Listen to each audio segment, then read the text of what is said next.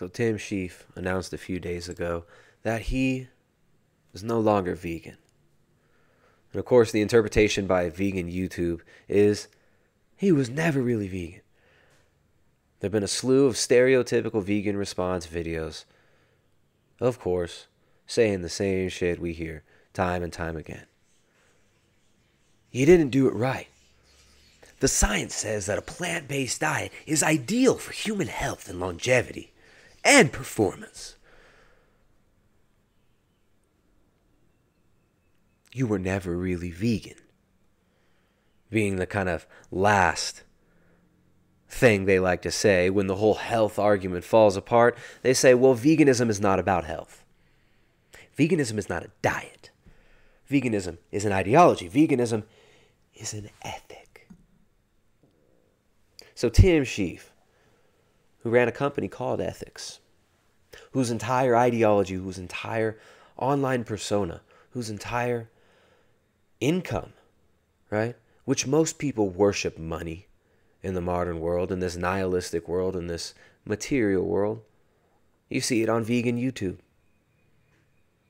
Right? Vegan YouTubers accepting money from Saudi princes to push their agenda.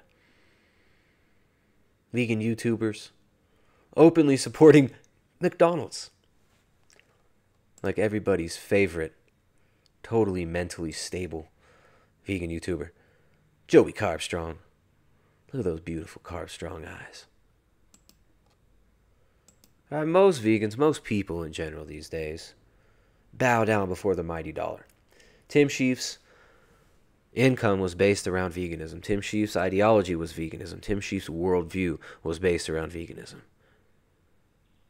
And he tried really hard. He tried everything to stay vegan. And what does veganism do for him now? What does the vegan community have to say to Tim, who regained his health, physical and mental, by including animal products again? Well, they say, we hate you, Tim. They say you were never a vegan. We don't want you. They say, shame, shame, shame. Right? Leaving veganism is kind of like leaving Scientology. You get mobs of mentally ill, deranged, obsessed, brainwashed trolls harassing you day in and day out. And what is the excuse that these people make for Tim? Oh, he's just being selfish. He's not really ethical. He was never really vegan. Well, if you look at Tim's history online, Tim was the epitome of an ethical vegan. Tim was making posts about, you guys are murdering animals, you're eating rotten flesh, you're drinking mammary secretions that have pus and blood in them. Milk has blood and pus. He was doing the standard vegan thing online. He even had a company called Ethics, which he stepped down from. Right? He stepped down from his entire platform to be honest with himself and with the world. To be honest with you. And what do you vegan YouTubers have to say? Oh, you were never really vegan. Oh, you did it wrong. Tim tried every single incarnation of a vegan diet you can think of. And of course, what the vegans have to say about that is, well, those are all the wrong way. You got to have Dr. Greger's Daily Dozen. Dr. Greger's Daily Dozen. Why didn't you have Gojiman fix you? Why didn't you send more poo-poo to Gojiman? He would have fixed you. They make all sorts of excuses, but they fail to see that this is a man who is clearly distraught over the decisions that he had to make, who is clearly conflicted, and is going against his own interests monetarily and as a career. This guy was featured in a James Cameron film. This guy was featured in a James Cameron film that vegans are already preemptively busting a nut to all over the internet. Wait till you see Game Changers. It's going to change everything. We've got a big Hollywood movie coming out. Billions of dollars of advertising for the vegan diet. It's going to change everything in our grassroots revolution.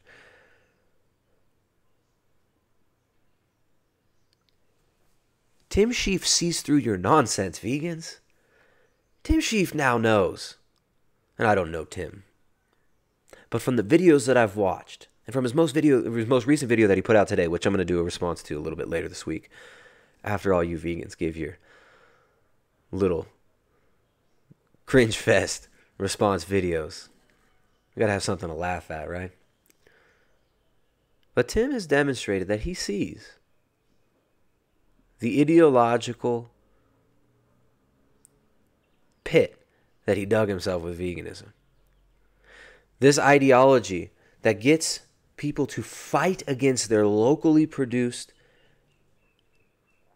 agriculture, that gets people to fight against the local farmers, fight against small family farms, and support Monsanto, and support Bayer Monsanto. Remember, Bayer and Monsanto are now one, right? Big ag, big pharma, one big entity. But they're trying to change the world, right? They're trying to make the world green. Go green, go vegan. Buy Monsanto products. Tim realized that he's been duped. In his most recent video, he talks about in the end of the video how vegans are being duped into fighting against small family farmers, into demonizing animal husbandry and locally produced protein sources. Right? So here we can have chickens. We've got 10 chickens. Look at this. I got a chicken at my door. Hey, get out of here. It's gonna shit. Chicken's gonna shit in my house if I don't chase it out. Right? We can have a bunch of chickens making us eggs constantly with very little input. They're eating bugs in the yards. We can have goats, cows. Well, you can have goats on very small pieces of land. You can have even sheep on very small pieces of land. And be able to, and that will enable you to actually feed your entire family. Right? A small piece of land, you can be producing proteins and fats that you are not going to get from any plant source locally. But vegans are duped into fighting against that and instead promote McDonald's like Joey Carbstrong. So let's hear what Joey Carbstrong has to say to Tim Shieff, who gave up his livelihood, who gave up his source of income to get his health back. That's how poorly he was doing on a vegan diet. All of these vegans want to say, oh, Tim Shieff, you're so fit. Oh, Tim Shieff, you're just having the placebo effect. Oh, Tim Shieff, you're lying. You were never really vegan.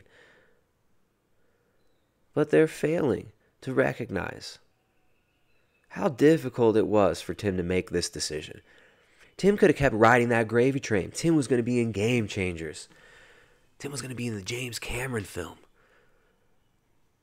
Tim could have spread the vegan message further and promoted it. But he couldn't do it in his own conscience. He had to leave it. He had to get his health back. Let's hear what Joey Carbstrong's got to say. If you guys aren't subscribed to Joey Carbstrong, absolutely hilarious. This isn't a, you might think it's like a spoof of vegans, you know, that he's doing parody videos, but this guy's 100% for real. He's legit. Let's check him out. And for me, I'm here to defend animals, and I'm sure Tim understands that. It's not about me and Tim. This is about the dangerous message he's promoting. And from someone who seems a little bit unsure, a little bit confused, you know, may have lost his way. But Tim is going to have a lot of people harshly judging him as it is. So I want to make this video as least personal as possible and just make it about the facts and about, you know, my defense of animals in this situation. So you probably know a bit about... So Joey Carbstrong speaks on behalf of the animals. Joey Carbstrong speaks for that chicken. Joey Carbstrong speaks on behalf of the crickets and the cows. And Joey Carbstrong says it is speciesist that you'll eat fish. Why did you choose fish? Are you being speciesist, he says? Well, what about all the flies? What about all the animals? What about the rats that are killed in wheat threshers? Here in Ecuador, I was talking to a buddy of mine the other day in the sauna, and he was telling me about how disgusting the sugarcane manufacturing business is, especially the export stuff. Now, sugar comes from sugarcane. You grow this big, tall grass, and then you melt that grass down, or you juice it, and then you melt down the juice, and then you dry it to get sugar. And then all the minerals get extracted from it, and you're just left with sucrose, right, with fructose and glucose, white sugar. But in this process, when the sugar cane is about to get juiced, there are loads of insects, loads of rats, mice that end up actually getting juiced with the sugar cane. So all you vegans out there on your high-carb diets think that this isn't cruelty-free. Rats are getting ground up with your sugar cane. Rats' juice gets mixed in with that cane juice before it gets processed in your beautiful, refined white sugar that you buy at Walmart or that you have in your vegan apple pie from McDonald's in the UK because it's vegan, mate. Come on, Joey. Come on, buddy. So we're not going to watch too much of Joey's video. Let's just give a couple more seconds here and hear what he has to say. About Tim anyway. I'm not here to be a health specialist. If you want health advice, guess who you go to? The plant-based doctors who have 30... If you want health advice, go to these skeletal remains of human beings that I call vegan diets, vegan doctors, like Dr. Greger, right? Go to Dr. Greger for health advice. Go to Dr. Clapper for health advice, who says that women who are pregnant should go on a vegan diet. Go to these people. Now, Joey Carbstrong loves to say that veganism is not about health, it's about the animals. And at least he's honest. He, in a roundabout way, admits that a vegan diet destroys your health and is all about sacrificing your health for the animals. All right, so let's move on. We've got Hench Herbivore. Hench Herbivore. Everybody's favorite vegan bodybuilder. Looking vibrant and highly intelligent in this video.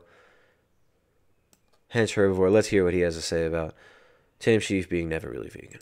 Just a quick video today. I'm feeling a little bit under the weather.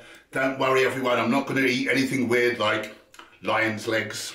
I kind of knew this was coming. I feel like he was trying to manipulate his audience in preparation a few weeks back. Okay, Hench Herbivore. You're feeling a little under the weather, huh? Well, isn't that normal? Isn't that a normal side effect of your diet? I mean, if I were to go ahead and do a quick browse through vegan YouTube, I'm going to find loads of people talking about how they're just not feeling great on a vegan diet. But that's no excuse not to be on a vegan diet, right? Because it's not about the health, it's about the animals. So Virtue signals at the beginning of his video about how he knows he's not healthy. He doesn't feel well at all. But it's cool because it's for the animals. Great move. I really like that. That's a clever little judo move that you did there, buddy. Good job, Hench. His legs. I kind of knew this was coming. I feel like he was trying to manipulate his audience in preparation a few weeks back. Okay, he manipulated his audience in preparation a few weeks back. He told everybody he's eating animal products. He came out a few months later just to remind you he's still not a part of your movement. Right? And he's being very nice. He's not like Bobby. Bobby's out there throwing daggers. Bobby of Bobby's perspective, check out his YouTube channel. He's out there telling people exactly what he feels about it. Now, Tim's being much more measured, being very diplomatic, perhaps out of kindness, out of respect to his former business partners who let him go from his business, Ethics Clothing. And we'll get into that in a minute. Because it's not all just bad news with Ethics Clothing. Hench Herbivore has some really good news for us. Let's jump forward here. I think this is about the spot. He showed him what all his problems were. And then, as far as I can tell, he didn't do anything about it. If I'm correct, that kind of me off a little bit because I'm a patron of Gojiman and the money that I and others pay to fund those tests could have gone to help someone else who actually wants to get their health in order. I really hope that Tim doesn't throw veganism under the bus now and doing all of his past work. Crazy like this won't help. The first night after I had that salmon, I had a wet dream. I hadn't ejaculated in months. Not that I wanted to hear about this in the first place. Okay, first of all, before he gives us more things to laugh at, let's talk about his infatuation with Gojiman. So Gojiman offered to heal Tim Shieff. He said he's going to fix his gut problems. Tim so kindly sent him his poo-poo to add to his collection. And guess what? It didn't work out. Now, Gojiman says that Tim just never got in touch with him. He left him cold. Which is funny, because that's a pattern of behavior that Gojiman also exhibits. Gojiman, who threatened to sue me for criticizing him. Gojiman in the past even set up a meeting to speak with me privately outside of the vegan YouTube, outside of his frame games. He stood me up, never contacted me since then. So Gojiman, how does it feel, buddy? How does it feel to get stood up? So Tim Shieff didn't follow up with Gojiman. What a surprise. What did Gojiman tell Tim Shieff? Gojiman's test results, which are just Great Plains organic acids tests that you can get for much cheaper directly from the source. So you don't have to pay Gojiman money to get it for you. He had high oxalate. So what would Gojiman have told Tim Shieff to do? He would have had to tell Tim Shieff to go on a low oxalate diet. Tim also had major issues with fungal overgrowth. So he would have had to go on a diet that would not feed that fungus. Now, I don't remember if it was candida or if it was some other fungus. There are symbiotic relationships between multiple types of fungus that can get overgrown in our gut. Gojiman would have had to tell Tim Shieff to do a diet that was both low in oxalate and that wouldn't be feeding his fungal overgrowth. Gojiman would have also told Tim to take some antibiotics, but the natural antibiotics. I know Tim had some other bacterial overgrowth, a specific bacteria that is very resistant to most antibiotics. I'm not sure what the great Gojiman would have told Tim to do in that situation. But Gojiman said he filmed the response video and he realized that he was very triggered. What a surprise.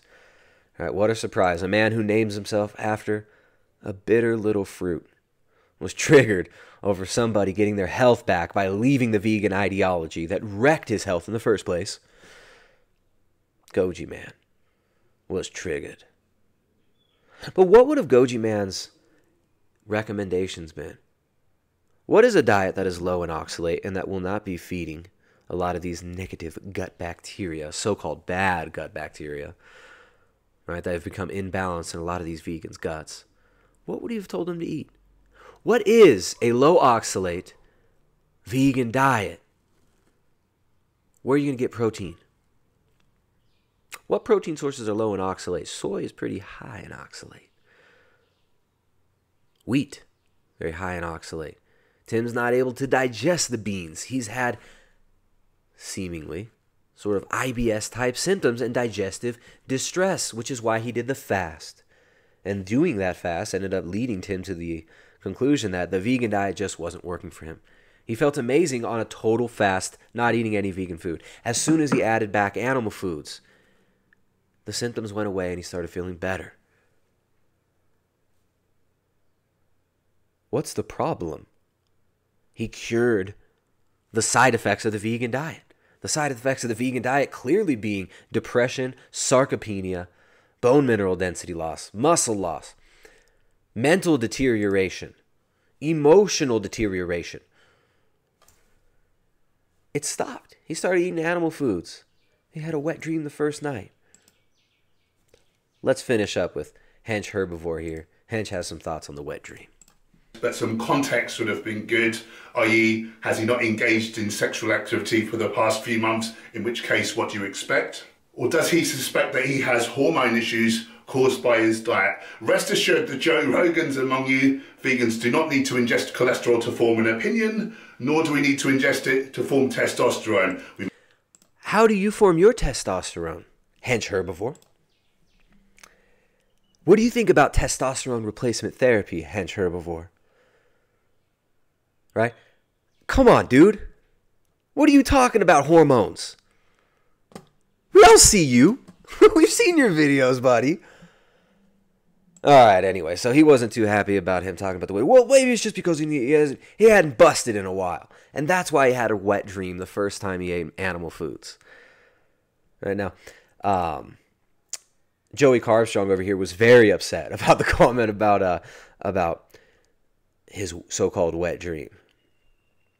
And if I remember correctly, he says something to the likes of, this is very dangerous information. You are misleading your audience and you're making them associate sexuality and this pleasurable feeling with the murder of animals.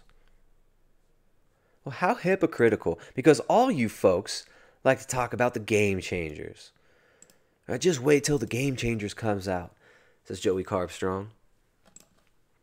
Well, we talked about this and we had the clip pulled up. I don't have the clip pulled up right now, but we had the clip pulled up in one of my recent streams where we talked about the Game Changer film, openly talking about veganism being better for your boners. So, right, they did this really very unscientific experiment where they gave people a plant-based meal or a meat-based meal that was high in cholesterol, and they measured the hardness of their penis throughout the night. I shit you not, this is what they claim. Plant-Based News, which is Prince Khalid's channel that Klaus runs, Prince Khalid's servant Klaus runs. Prince Khalid's channel, Plant-Based News, actually ran a clip of this video, of this part of the Game Changers. That's marketing veganism for boners. So I guess it's okay to associate erections with veganism if you're trying to sell veganism, but it's not okay for Tim to talk about his hormones being obviously corrected, right? Something happening hormonally the first time he ate animal foods. That's not okay for him to talk about. This is the stereotypical, hypocritical vegan nonsense we see here. But let's finish up with Hench over here, who's going to tell you guys why everything's okay. Don't worry, everything's okay. Hench Herbivore to the rescue, veganism. Make all the cholesterol we need from plant precursors. Anyway, the one good thing to come out of all of this is that conscious living clothing company Ethics has been able to drop Tim from the team. Although Tim was the founder back in the day when it was Ethics and Antics, he now no longer works for the company nor makes any profit from it. The company is run by vegans, for vegans, and I'm excited to announce that I'm becoming a brand ambassador. Let's all get behind Ethics and make it the next Nike. A Nike that puts people, animals, and the planet first. All right. So don't worry, guys. Tim Shieff is no longer part of Ethics, but Hench Herbivore is going to step up and try to get some of those ethics dollars, those ethical dollars. So make sure to subscribe and like his video. Make sure to give him some money on Patreon so that he can afford his vegan diet. Who else here? Who else? We've got Ryan from Happy Healthy Vegan. This is another really funny YouTube channel. If you're not subscribed to Happy Healthy Vegan, make sure to subscribe to them. Also, not satire. They're totally 100% real. This is not a skit from Portlandia. This is the real people. These are real happy, healthy vegans. Hey, I'm Angie. And I'm Ryan. And we're Happy Healthy Vegan. AF. Sure, most of you guys have seen plenty of videos recently on YouTube. People coming out responding to the why I'm leaving vegan videos. We're not going to be influenced by them. We're just going to really share with you the reasons why we're vegan, why we're still vegan, why we're not leaving vegan. First thing I have to say is like, why am I vegan? Because I'm vegan. Like, that's Yeah. why. First thing I have to say is like some upspeak. Why am I vegan? Because I'm vegan. There you go. It's 13 minutes of lulls, guaranteed. They're still vegan because, oh, they're so healthy. It's because of the animals. We feel so awesome. We're so awesome. We're still vegan.